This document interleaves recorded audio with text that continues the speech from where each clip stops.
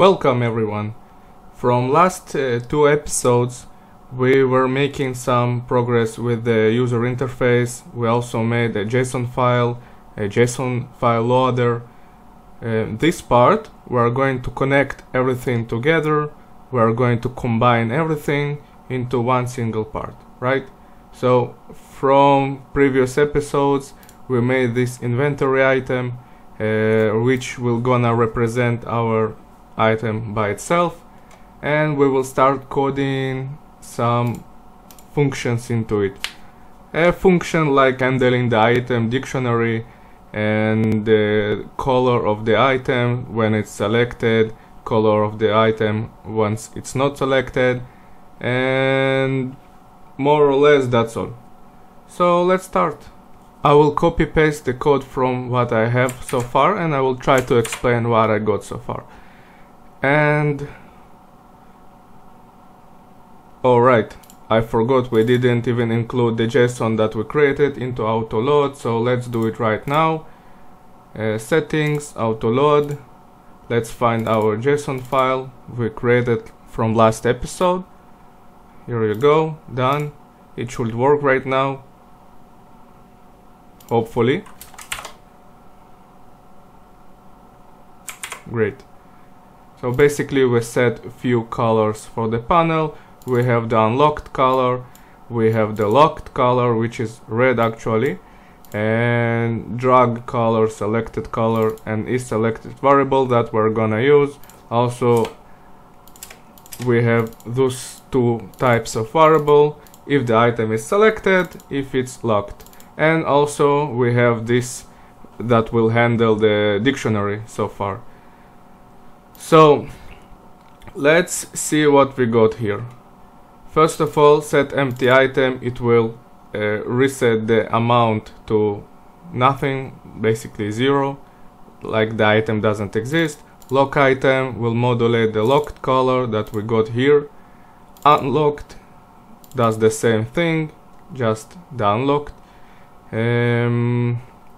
Set as drag. This will set the item to drag position.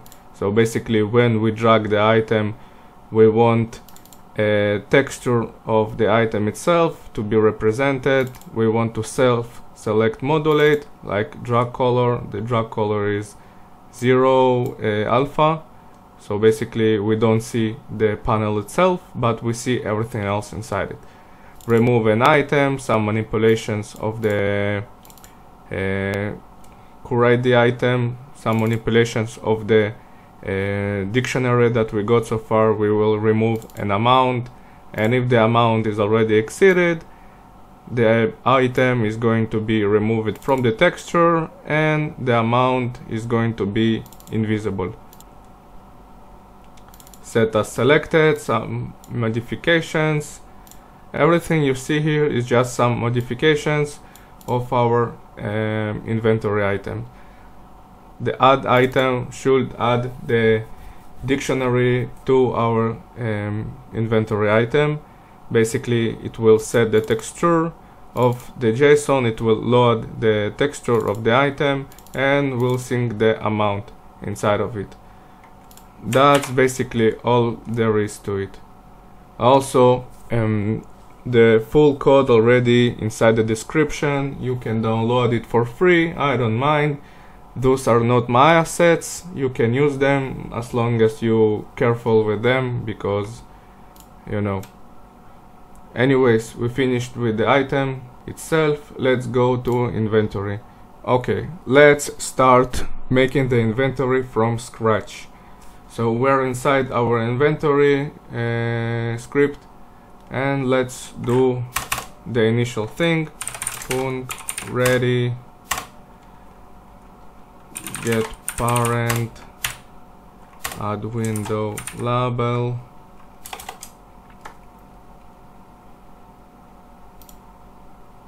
title,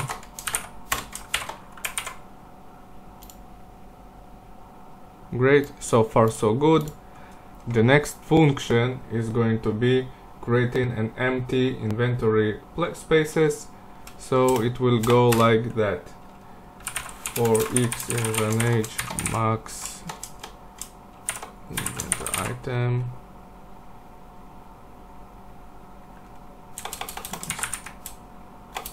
max inventory space. This variable should be defined, max inventory space 60 for now. Var new inventory item. This is our item.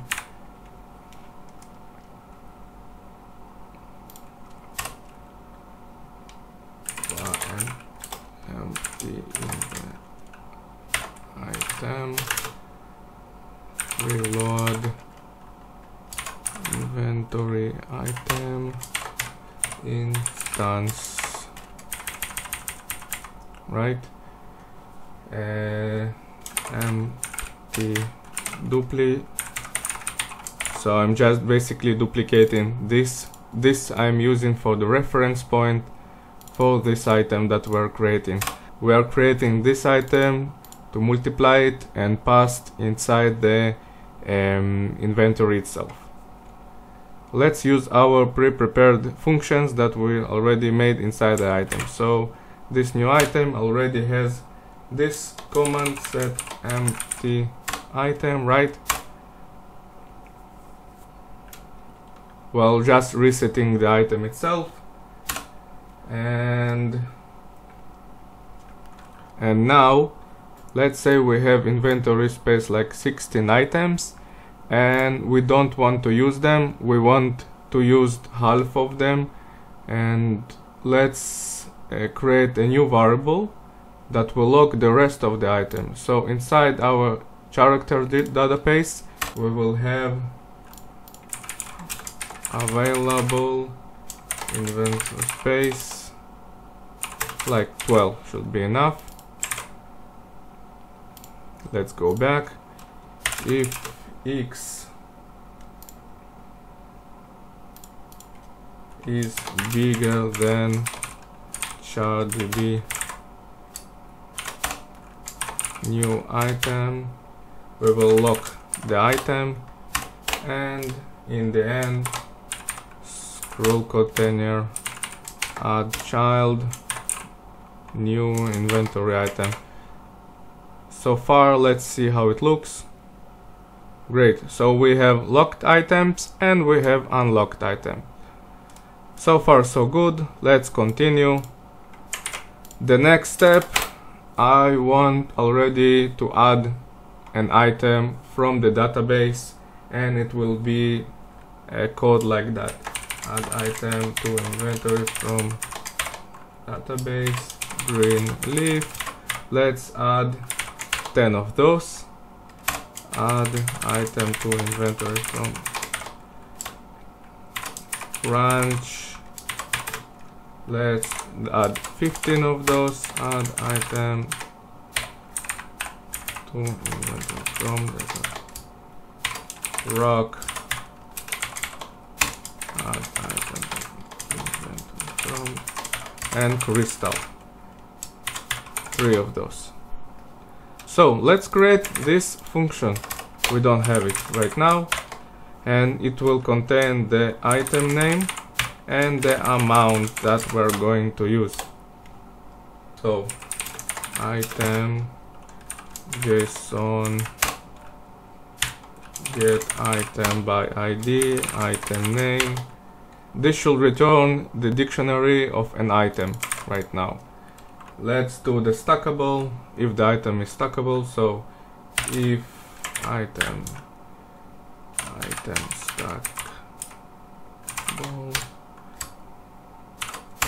this doesn't exist yet. Let's create it also.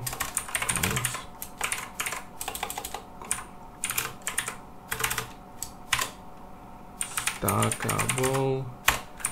Let's create the rest of them. Item name, item amount. We are referring this to our dictionary that we are using. The texture, the stackable, the type, weight, and everything else.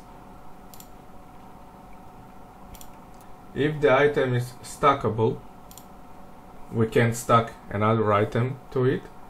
Then item amount should be amount var free inventory space find free inventory item or stack item. This function does not exist yet, so we'll create it right now. This basically will find an empty space inside the inventory and it will use it.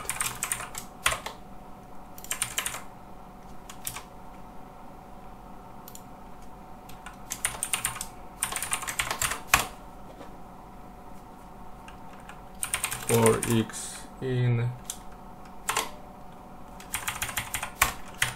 get children if the item is not locked, right? Because we don't want to use the free space as an locked item. Is locked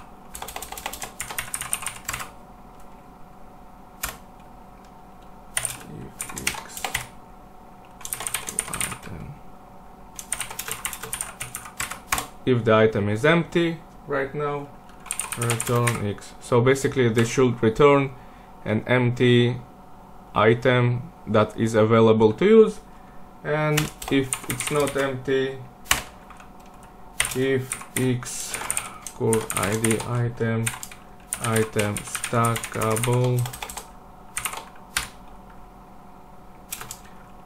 and x core item id item name item. Basically now I'm checking if the item is stackable, and if the item already exists inside our inventory item, the item should be named the same as we're searching for a free space, and if so, just stack one on top of another. So return x. This should be fine. So let's return to add item to inventory function. Let's continue. So if free inventory space, if you cannot find an empty space on the inventory, then use the chat user interface, add text to chat. This command already exists inside the chat, but we don't have a link to it right now. So let's create it. On ready var chat get parent and get node chat, right?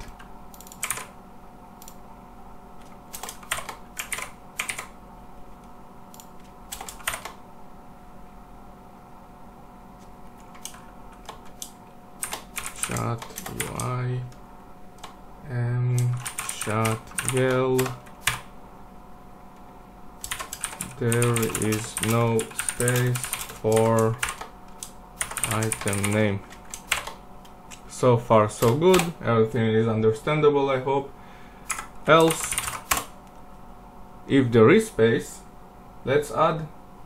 So free inventory space, add item and item. So far so good. So now we just finished the item if it's stackable, but if the item is not stackable, else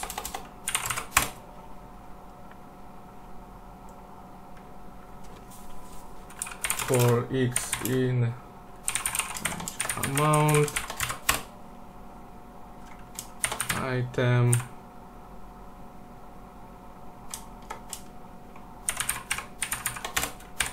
amount should be 1 and var free inventory. Basically almost the same like we did over here, but instead of putting a lot of items, we're just putting 1.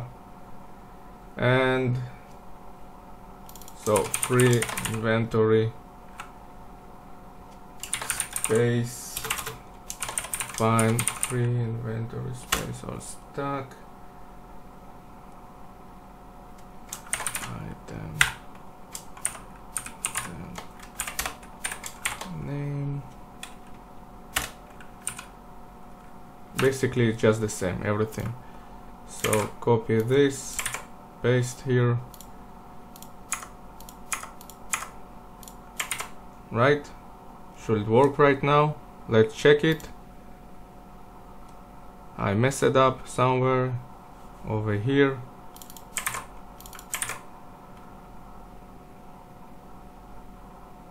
The item is not inside the dictionary. I wonder why. Let's see. Crystal should be crystal item name.